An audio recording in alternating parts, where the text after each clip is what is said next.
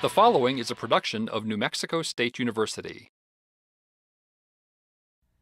High in the Rocky Mountain foothills of Boulder, Colorado, lives a true garden innovator.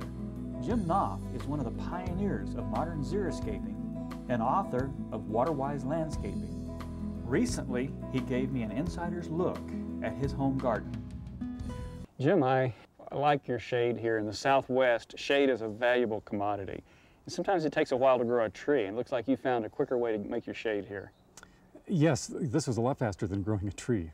The principal idea here was not so much the shade in this case, but that's a very good point to make. In this case, I was interested in creating a little shelter from the neighbor's kitchen windows. And because of the terrain, you can walk underneath this. Yeah, that was a surprising benefit, was the idea of what happened was dividing the backyard into two separate spaces, and it's made it much more interesting than when it was just one wide open space. And you say you've got a special trick to help us be able to grow bulbs and things in our buffalo grass lawns. Yes, there's a couple little things here. One of them is that you can use bulbs, especially in buffalo grass, where it takes a while to get going in the spring, but the bulbs are blooming and it looks good. Problem I had was deer kept eating the bulbs. Will you show us how you deal with that? Be happy to.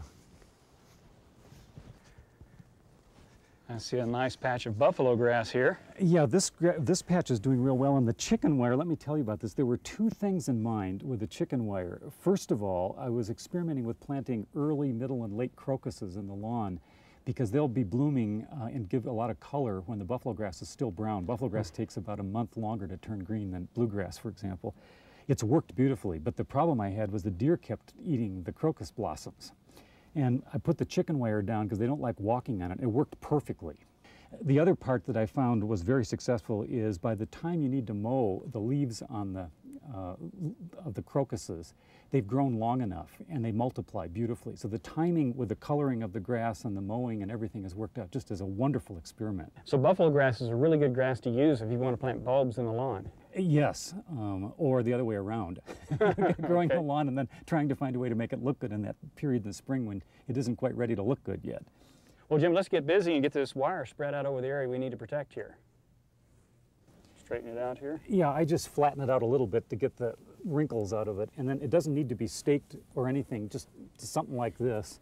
Actually, a little bit of buckling is good in it because if it's completely flat down, the flowers will stick up through the wire and they can come through and eat it. The main thing is they don't like walking on it, and apparently when they feel it, either with their noses or when their hooves hit it, they back off. They can't see it very well and just don't like what they're running into.